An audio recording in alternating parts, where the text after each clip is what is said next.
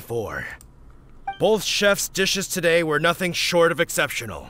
They were true masterpieces. And that is what makes this an extremely difficult decision. But this is a competition, and there can only be one winner.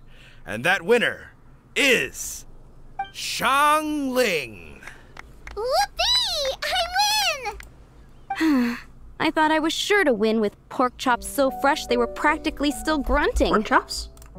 But it turns out that's still no match for the taste of extinct boar. I'm sorry, you used the damn boar, Xiangling! Oh! Excuse me? Did you say this was cooked from extinct boar? Yep, every last bit. My goodness. A single mouthful must be worth 100,000 mora. The amount you'd make if you sold this could support every hunter in town for years to come. The main thing is that you enjoyed eating it. I don't care about the mora. I care about the fact that you cooked up and fed a piece of living history to a guy.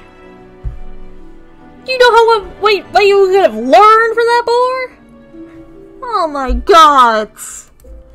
Anyway, now our judge has given his verdict. It's time for everyone else to eat too. I made plenty. I will not partake in this. You cannot make me.